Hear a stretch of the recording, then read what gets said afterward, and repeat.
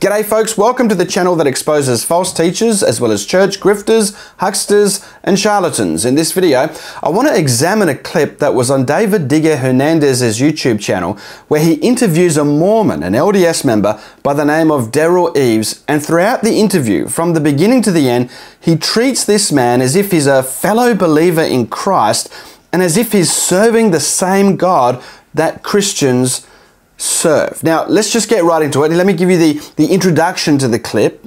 Hello, this is David Diga Hernandez, and you're watching a very special edition of Encounter TV Interviews. My guest is Darrel Eves, who's the executive producer of The Chosen, my all-time favorite Bible production. Darrel's also been key in helping us to strategize to grow our ministry on YouTube. Darrel, it's an absolute joy to have you with me today. Excited to be here. Now that man, Darrel Eves, is in fact a Mormon. Kind of where you got involved, how it all began for you, how did you meet Dallas Jenkins, and kind of set up the whole story of how both of you got connected to The Chosen story. Yeah. Well, I'll start out since I started it from the beginning. Yes, right. Now, I do think it's important to point out that both Brad and Darrel are LDS. Yes. And so that's why this is unique to have this conversation. So David Diga Hernandez is interviewing Darrel Eves. Darrel Eves is clearly a member of the Latter-day Saints Church, the LDS, and there's more evidence than just that clip I showed you, but that'll do for now. And he says that, this man, Darrel Eves, is helping him to grow his channel. But what he says next is what concerns me the most. Listen to how he speaks to him. He treats him really like he's a fellow believer serving the same God that David Diga Hernandez is supposedly serving as well. So you mentioned that you had joined your skill set with Dallas, his directing, his creativity. Do you feel that the Lord had prepared you with your skill set, your experiences for such a time as this? So I don't like to say what God does, in the sense of speaking for God. I don't necessarily feel comfortable for that, but I believe the life experiences that I felt along the way, and also just the way I look at the internet and audience development, he can leverage me all he wants, and he can, if he wants me to further the work in this way, then he can. So David Diga Hernandez has this Mormon on his channel, this member of the LDS church, this member of a satanic cult, because that's what the LDS church is. It's a satanic cult. And he turns to this member of the LDS church and he says, "Do you think that God has been preparing you for such a time as this?" As if somehow this Mormon is serving the same God that he, as a supposed Christian, is serving as well. I mean, this is ridiculous. Mormons are not Christians. Mormons are polytheists. They believe in millions of gods, not just one God. They believe in millions of gods, and they believe that God the Father was once a man like you and me who became a God, and they believe that Satan and Jesus are actually brothers, and they believe that we are all spirit children of God the Father, of Jehovah God, and we too can become gods like God the Father and have our own planets and populate these planets just like God has. This is what this man believes, and David Diga Hernandez turns to him and says, "Do you believe that God has been raising you up and preparing you for such a time as this?" This is absolutely ridiculous. I mean, where is this guy's discernment?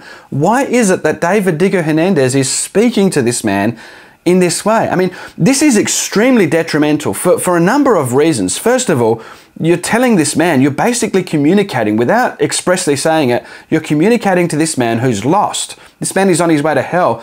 You're communicating to him the idea that he's all right with God. He's serving God. He's in right relationship with God. He's on his way to heaven. He's saved. That's what David Diga Hernandez is communicating to this man. Secondly, it communicates to others that are watching the show, especially Mormons that are watching the show, that Mormons and Christians serve the same God, and really there's no difference between the two. Both are serving the same God. They're both in right relationship with God. Both have a relationship with Jesus. As Dallas Jenkins put it, we serve the same Jesus. We believe in the same Jesus. So this is extremely detrimental, and it's disturbing to me to know that behind David Diga Hernandez's channel is a Mormon who is helping him to grow his channel. This is very, very concerning. Now you might say, well, maybe David Diga Hernandez didn't know that he was a Mormon. This is not true, because in this interview, he mentions the controversies surrounding the Chosen TV series. And the earliest controversy to arise about The Chosen was its Mormon influence, the fact that the Mormons were involved in the production and really the founding of the Chosen TV series. I mean, watch this clip here. So obviously, anything that makes this big of an impact is going to draw some criticism. How do you deal with the criticism that comes against the show? So I think God has given Dallas a superpower, and he's also given me a superpower that we really don't even care what people think. We really don't. It's just like criticism will come, and that's fine, and everyone has their opinion, and we love it. But the reason why we're doing the show is we're trying to glorify God, and we're doing it in the best way that we possibly can. And so having someone that we don't even know across the world or even in our same town being very critical about the show, we're not doing it for them. We're doing it for God. And if they, they can be cynical or whatever, and that's fine. But for us, it's about really showing authenticity and really getting this out to the world. And we know that not everyone's going to like it, and that's okay. So at the time of the interview, David Diga Hernandez was well aware of the controversy surrounding the Chosen TV series. And the first controversy to be raised was its Mormon involvement. The fact that Mormons were involved in producing it, and the co-founder, Darrel Eves, was a Mormon and so forth. This is what all the controversy was about. And what was David Diga Hernandez's response? Well, we know there's going to be controversy around anything that God is doing. How do you handle the controversy, Darrel? And he says, Darrel Eves says, well, God has given me and Dallas Jenkins a superpower, and we just don't care about the criticism. I mean, it's just crazy, and it's unthinkable that somebody who is a man of God, who is indwelt with the Holy Spirit, would sit there interviewing this man who's on his way to hell and not address the issue. Why didn't he turn to him and say, listen, Darrel, I love you as a human being, but as a Mormon, you're not right with God, and you're going to end up going to hell when you die if you don't get right with God and leave Mormonism. But he doesn't say any of that. He just, affirms him in his situation. He affirms him. It's like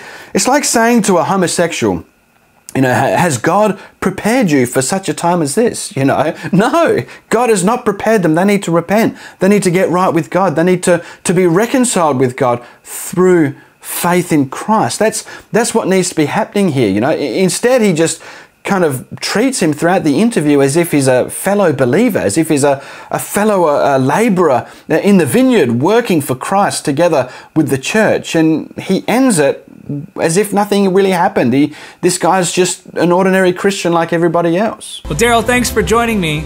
That was Darrel Eves, the executive producer of The Chosen. Thank you for watching Encounter TV interviews, and until next time, remember, nothing is impossible with God. So from the beginning of the interview all the way to the end, David Diga Hernandez has treated this Mormon, this member of the LDS Church, as if he's a fellow believer, just serving God alongside other Christians. He's just another Christian that loves God in right relationship, and he hasn't bothered to actually communicate to this man that he's actually not saved and he's on his way to hell.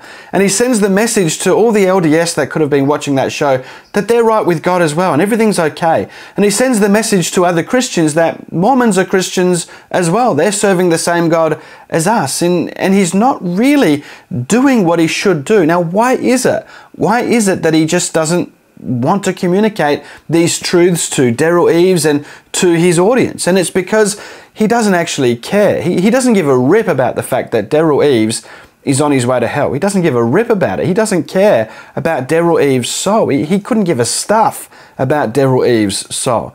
And really, this is sad because people are following David Diga Hernandez as if he's got the Holy Spirit in him, as if he's a great man of God being mightily used of God. But this man does not care about souls. He does not care, and he doesn't care about the fact that he's just portrayed to his whole audience, Christians and non-Christians, that Mormons are just as right with God and serving the same God as Christians. It's shocking, it's very sad, it's disgraceful, and if you're somebody that follows David Diga Hernandez, I think you need to just go and message him, go and email him, go and comment on his video and say, hey, are you saying that this man is a Christian? Are you saying that this man is right with God? Are you saying that this man is in right relationship with God? Are you saying that Mormons are serving the same God as us? Go and communicate to this man this stuff. And, you know, even if you don't follow his channel, go and ask him as well. Let the comments rack up and let's see what David Diga Hernandez does. Does he come out and flat out say that Mormons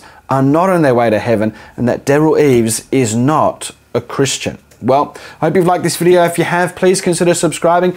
Give me a thumbs up, hit the bell notification button. I'll see you in the comments section and you'll see me in my next video.